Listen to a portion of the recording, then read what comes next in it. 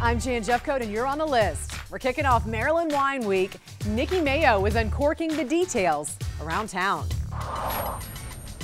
Pour yourself a glass of wine. The only way to really understand Maryland wine, or any wine, is to drink a lot of it. It's all smiles when it comes to supporting local libations. Waterfront Kitchen is one of the hundreds of local restaurants rolling out the red carpet for Maryland Wine Week.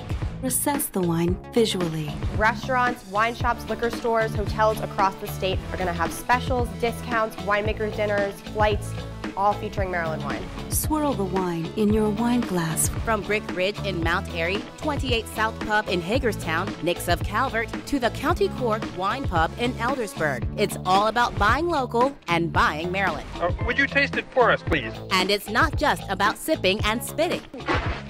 Picking the perfect pairing should be a priority. Trying Maryland wine by themselves doesn't always help, but having it with, say, the Pinot Grigio with a crab cake sandwich, very good. Sniff the wine.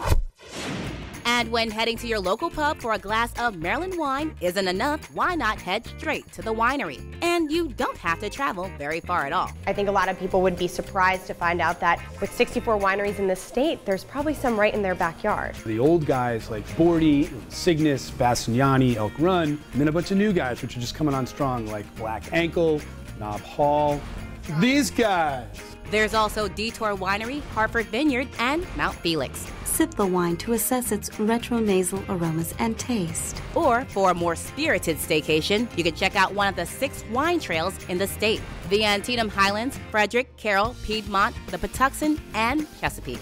We have a list of the sip and stop spots posted on thelistshow.tv. When do we drink now?